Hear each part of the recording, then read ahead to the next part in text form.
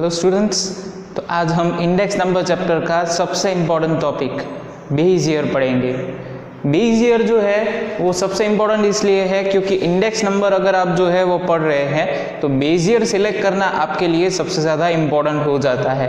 क्योंकि अगर आप बेस ईयर जो है वो गलत सिलेक्ट करते हैं या फिर कई बार आपसे बेस ईयर सिलेक्ट करने में कोई गलती हो जाती है तो वो जो है वो इंडेक्स नंबर का आंसर मिसलीडिंग हो जाता है और वो एक्चुअल पिक्चर को नहीं दिखाता।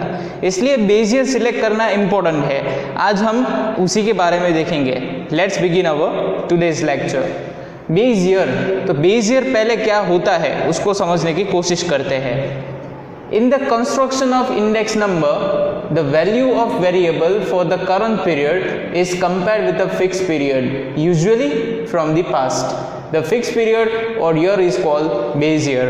हमें पता है कि हम जब इंडेक्स नंबर की बात करते हैं, when we are talking about index number, we are comparing current period. हम current period को compare करते हैं with fixed period और fixed year in a past.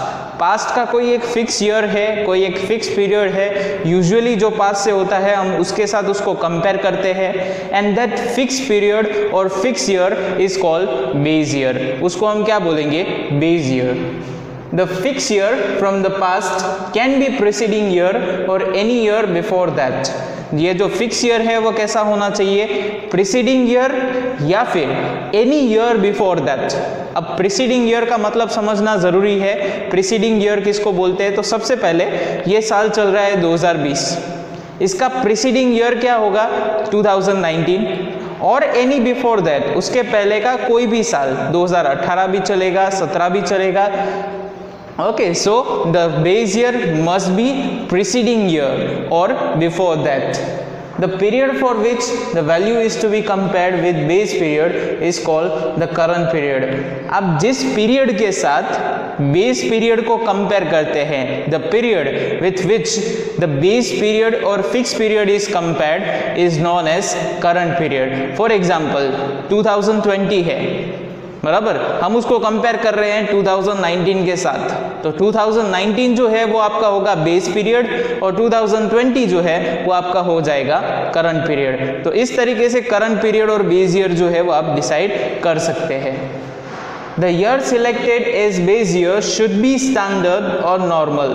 आप जो ईयर सिलेक्ट कर रहे हैं बेस ईयर के लिए वो ईयर जो है स्टैंडर्ड होना चाहिए, नॉर्मल होना चाहिए। स्टैंडर्ड और नॉर्मल कैसे? It should be free from natural calamities like floods, droughts, earthquake। Standard और नॉर्मल कैसे? कि वो नेचुरल जो कैलेमिटीज होती है, जो नेचुरल की जो इफेक्ट्स होती है उससे दूर होना चाहिए। नेचुरल की इफेक्ट्स मतलब उस साल में कोई अर्थक्वेक नहीं होना चाहिए, उस साल में कोई फ्लड नहीं होना चाहिए, उस साल में कहीं सूखा नहीं पड़ा होना चाहिए। तो ऐसा ईयर सिलेक्ट करना है जो इन सब की इफेक्ट से फ्री होना चाहिए। And also abnormal man-made events, ये जो है वो एबनॉर्मल मैन-मेड इवेंट से भी फ्री होना चाहिए। सिर्फ नेचुरल कैलेमिटीज से नहीं बट एबनॉर्मल मैन-मेड इवेंट से भी फ्री होना चाहिए। तो कौन कौन सी इवेंट है जो एबनॉर्मल मैन-मेड इवेंट्स है? तो फॉर एग्जांपल अगर हम बात करें, स्ट्राइक है, वॉर है, रिवोल्ट है, ये सारी मैन-मेड इवेंट्स है। पॉलिटिकल इवेंट्स है, इकोनॉमिक डिस्टर्बेंस है, इन सब से फ्री होना चाहिए, बराबर। तो ऐसा ईयर जो है वो हमें सिलेक्ट करना चाहिए। और एनी अनयूजुअल इवेंट्स, किसी भी अनयूजुअल इवेंट से फ्री होना चाहिए। फॉर एग्जांपल हमें जो है वो बेस ईयर सिलेक्ट करना हो तो हम 2020 को बेस ईयर सिलेक्ट नहीं कर सकते because it is a pandemic year. हम देख सकते हैं कि ये जो है वो पूरा पैंडेमिक चल रहा है, इकोनॉमिक डिस्टर्बेंस भी है और ये ईयर जो है वो पूरा कोरोना वायरस की वजह से ऐसे चल रहा है। तो हम जो है वो इसको सिलेक्ट नहीं कर सकते बेस ईयर के तौर पे, हमें कोई और ईयर सिलेक्ट करना पड़ता है base year. Okay, so I hope your concept is clear. It is also necessary that base year shouldn't be from distance past. आप जो बेस ईयर सिलेक्ट कर रहे हैं वो डिस्टेंट मतलब बहुत दूर का नहीं होना चाहिए, नज़दीक का रहना चाहिए।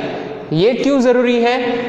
The base year selected is an unusual and the values of the variable are usually high or low, then the value of index number could be misleading or won't reveal the realistic picture of current situation.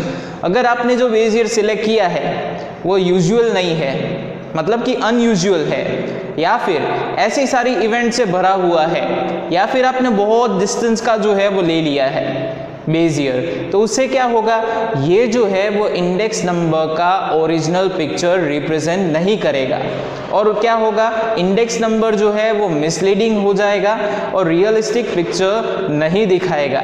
इसलिए वो usual होना चाहिए, normal होना चाहिए, जिसकी values बहुत ज़्यादा high और बहुत ज़्यादा लो नहीं होनी चाहिए। The base year can be selected in two ways. हम दो तरीके से बेस ईयर सिलेक्ट कर सकते हैं। एक होता है हमारा फिक्स बेस मेथड और दूसरा होता है हमारा चेन बेस मेथड। हमारे पास जो है वो बेस ईयर सिलेक्ट करने की दो मेथड्स है, फिक्स बेस मेथड और दूसरा मेथड जो है वो chain base method, which we will study into our next lecture. Okay, so if you have any questions regarding base year, you can send us, and any query of yours should be solved by us, but please send us the queries. Thank you.